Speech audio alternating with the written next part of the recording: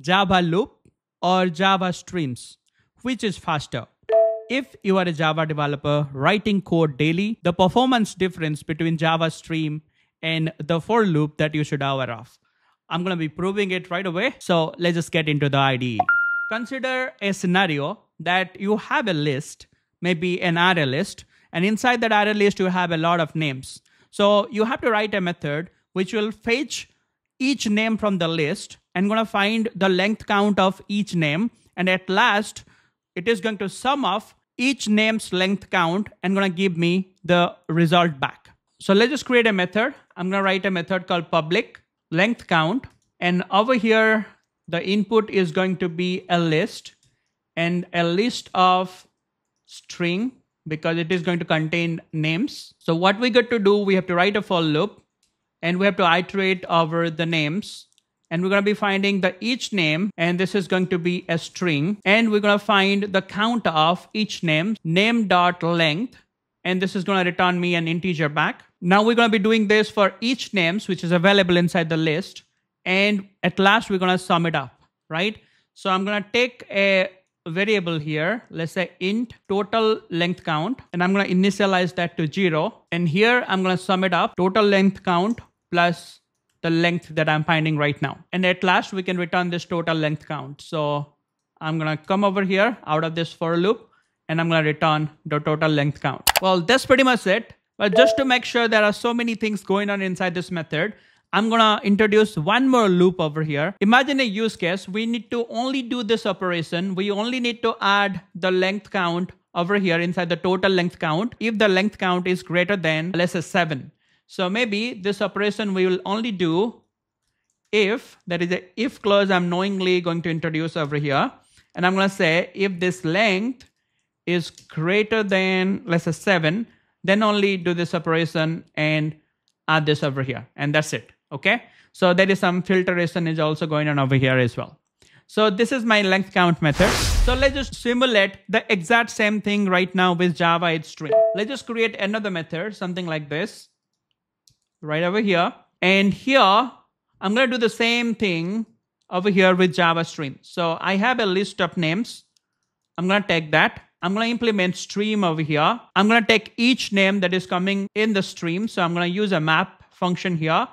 I'm going to take each name and I'm going to find the length of it. I'm going to take a name and I'm going to convert it to an integer by calling the length function. So I'm going to take a name and I'm going to return the length of that particular name. Okay.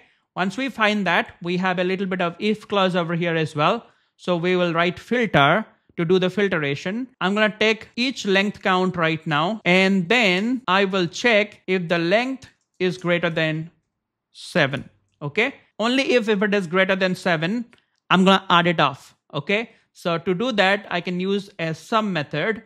So I think I cannot use the sum method here. So maybe here I will use mapToInt just to make sure I can use the sum here. Okay, there we go. And this is going to return me command option V. Okay, it is going to return me the total sum over here. I will just log it. Okay, and that's it. And also I have to return this sum that I'm getting over here. So let me put that in return. So that's good. We are almost done. So this length count method, let's just change the name of the length count method. I'm going to add a stream over here. And here I'm going to just add, let's say, for each. Okay. So let's just do our testing. Well, we are not logging anything over here.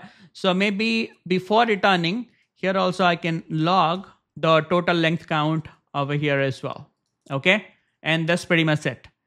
And I think we are good. Only one change I want to do. The list that I'll be passing over here is going to be huge. See, this method, whenever I call this, I need to pass in a list, right? This list is not going to contain 5 or 10 elements. This list might have around, let's say, millions of elements, right? So in that case, whenever we are calculating the length and we are putting it over here as an integer, the integer might go out of range. So let's just use long here. Okay, instead of returning int, let's just use long. Okay, and here also let's just store the result as long, and that will make sense, and we will return a sum over here. This is going to be a long. And also here map to int, Instead of that, we can use mapToLong. Okay, there we go. This method also, let's just return long. Okay, and this variable also, let's just change it to long. And this one also, let's just change it to long. Okay, and that's pretty much it. So we have fixed the method. I think we're done with it. Let's just test this method. Okay, so first of all, let's just have a main method. Inside my main method, first of all, what I'm gonna do, let's just call this method length count for each. Okay, length count by using the for each, and this is going to take a array list. So we need to create a list. We need to add a lot of names to this, and we're going to be passing that list over here. Well, I don't want to do that thing by myself. Let's just use a little bit of ChatGPT to generate a list which can contain a lot of names over there. So let's just go to ChatGPT. Okay, and let's just do a little bit of code generation right over here because I don't want to write that manually. I'm going to say this, generate a method which will create random names. Okay, let's just see what kind of code it is generating. I think it is generating code in Python. Well, we don't want to have a method in Python. Let's just tell it to create a method in Java. Create a method in Java which generates random names. Okay, maybe what we can say, have a list that contains first name. Okay, and I'm gonna tell this have another, well, hold on. Have a list that contains first name, have a list that contains last name. Okay, and then randomly generate names. Okay, let's just see what kind of code it is giving. Well, this looks good. So it has a string array which has a lot of first name. It has a string array which has a lot of last name, and then it has a method called generate random names and is doing something over here. But the method is just giving me a string which is kind of giving me a complete names like this. This is what exactly I want. I want a random method which can generate a lot of names for me. Okay, so what I'm gonna do, I'm gonna copy this logic, okay, and go to my IntelliJ, and over here, right after my main method, I'm gonna paste this. And right now, let's just use the for loop over here where it is iterating and calling this method generate random name, which is this one, which is generating it a lot of names like this, right? So what I'm going to do, I'm going to copy this for loop, Control C, go back to my code. Let's just go to our main method. And right over here, I'll just drag this logic to down because I don't want to give a damn about this logic. This method, let's just test this. Well, I'm calling the for loop and calling this generate random name. Let's just see whether it is able to generate a lot of random names. And yeah, looks like it is giving a lot of random names over here. So right now what I'm going to do, let's just remove this line. Here, I'm going to create a list. Let's say list of string names of new array list. And to this name list, instead of printing this, I'm gonna use this method right now to generate a random name and put this inside my list. So list.add, and I'm gonna put that generate random name over here.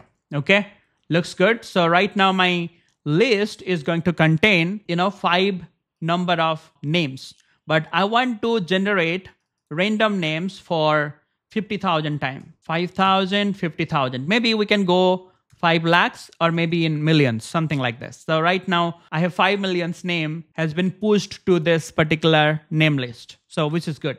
Now let's just test this out. Now what I'm going to do, let's just use our length count for each method. Let's just come over here. Let's just call our method. So new test. Let's just create the object and call the length count for each. Okay. And let's just pass in this names over here. Okay, and let's just see how much time this takes to iterate this particular list, finding out each name, calculating each name length, then giving me the total length count, whatever the names present over here inside this list. Okay, and let's just check how much time that it takes. So I'm going to say long start, and I'm going to log the time over here, and I'm going to do long end, and I'm going to log the time over here. Okay, and then I'm going to find the difference between this time, and I'm going to say, let's say total time taken And I'm gonna put this, and I'm gonna say this is in millisecond. Okay, something like this, and maybe I need to wrap this off with a bracket like this. Okay, it's all good. So right now, let's just try to run our method for our length count for each, and let's just see how much time it takes. Well, it takes 71 millisecond with the help of for each loop to generate this one. Well, basically, we are right now calling this method right over here. Okay, and before and after that, we are logging time and checking like, how faster this is or how much time it takes for 5 million records, let's just say. But this is not a very good way to test the performance or benchmarking. We may need to go for different tools. But just to make sure we are finding a little bit of accurate result, what I'm going to do before I find the conclusion over here and log the time, I will call the same method one more time before all these things started. Okay, maybe right over here, I'll go to the previous line and I'll post this over here. And this one I want to do because I want to do a little bit of warm up. I want JVM to wake up and calculate the length for everything for one time. And then once it picks the speed, I want to actually perform my actual task and I want to log the time over here. Let's just see whether we are getting any difference over here. Okay. Yeah, I think this is faster than before. Previously, it was 71 or 72 millisecond. Right now, it is 60 millisecond. So this is, I think, this is more faster than this. Maybe this warm up is required a little bit to wake my JVM up. I think we're all set. So it takes 60 milliseconds. So I'm going to log this result. I'll do Control C, and I will comment this, result over here. And this is for my for each. Okay. Now let's just run the same test for the Java stream.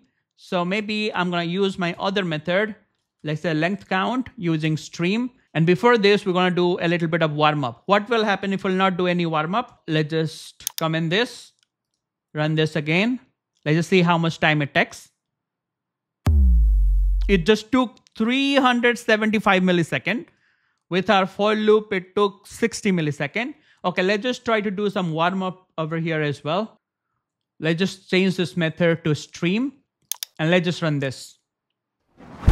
Well, right now the result is around 63 milliseconds, which is close because last time it was 60 milliseconds for the for each loop, where it is 63 milliseconds for the stream API. So I'm going to copy this, and this is going to be my first observation, and this is with stream. So the stream is taking a little bit more time than compared to the for each loop, but as we go on and add more and more intermediate operations over here, this might take a significantly more time than the for each loop.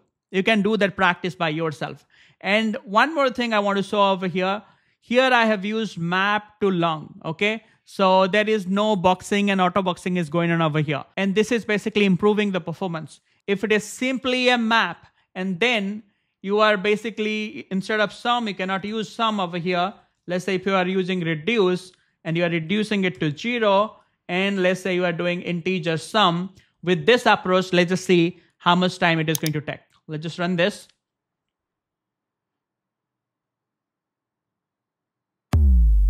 See, it took 367 milliseconds right now because a lot of boxing and auto boxing is going on over here with this particular approach, right? So I can run this again if you want.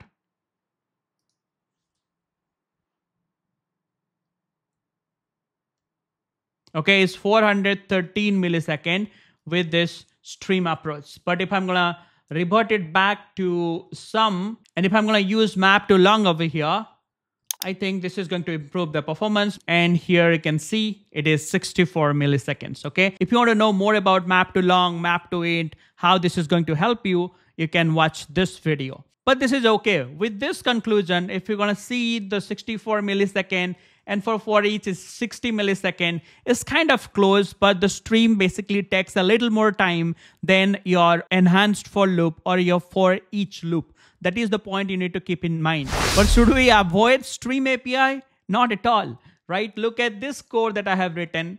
And look at this code that I have written. It looks so clean and so understandable just by looking into the method name, and you understand that what you are actually doing over here. If you know Java 8, it looks very, very simple. Isn't it? It's very clean. That's the first thing. And this is giving us the declarative approach of writing code. So we can write things using the Lambda expressions, and we can go in a declarative approach rather than the conventional or the traditional approach right over here. Okay, this is one thing. And the stream is not actually always slower. If you want to use parallel stream over here, you can see previously this was the stream performance, this was the for loop performance. So for loop was better, we are considering. But stream is not always slower. What about if you want to activate the parallel stream over here? So if you're going to write parallel stream, you can see a significant increase with this numbers. So if you're going to run this, now it is just 31 millisecond. And look at this, the previous performances with the for each loop, with the stream, and now look at this performance. If you're going to run this again, I think you can even go beyond 31. I think it's 26 millisecond. So you go below 31. So you can keep on running this, things more and more, and can try to find out a conclusion. You can see it is right now 25 milliseconds. So basically the parallel stream is faster. We know that here we are activating all our CPU core. I'm running this code right now with a Mac mini machine that I do have, and it's the best. It has a lot of CPU cores that it is utilizing and computing this mathematical operations really, really faster than your enhanced for loop and your normal stream API. Okay, so with parallel stream, you can go even beyond that. So if somebody asks you, okay, right now your stream is performing slower, how can you boost the performance? Parallel stream is the option. So stream versus enhanced for loop. If anybody asks you what is faster, then we can safely say, yeah, for loop works a bit faster because there are not much of complexity involved like stream computation. If you're going to look a simple for each loop and the way it works. So yeah, stream is a bit slower, but if you're going to use parallel stream, you can actually go beyond the for loop performance as well. Okay. So this is one of the benchmarking questions that you might have. So if you find it helpful, let me know, and put your thoughts in the comments. What do you think about stream and the for each loop? And here is another interview question for you. Give me top 2 reasons why you need to choose stream over a conventional loop. Okay, let me know your thoughts in the comments. If you like this kind of video, make sure to give me a thumbs up so that I can keep posting more and more videos like this. All right, I'll see you guys in the next video. Till then, bye bye, take care, and happy coding.